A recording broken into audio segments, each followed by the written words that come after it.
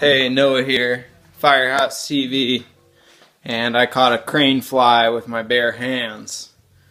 Now, the orb weaver up here just weaved a couple nights ago, and she's chilling in the corner right now. But I'm hoping if I throw this crane fly in there, she'll feel the vibrations and come rushing down to wrap it up. Let's see what happens.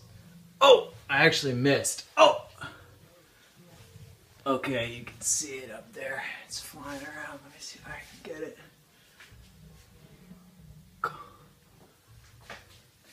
Alright, oh, there it is. Alright. Oh, it's in. It just flew in of natural causes. I didn't even have to throw it. And it is on. She's got it.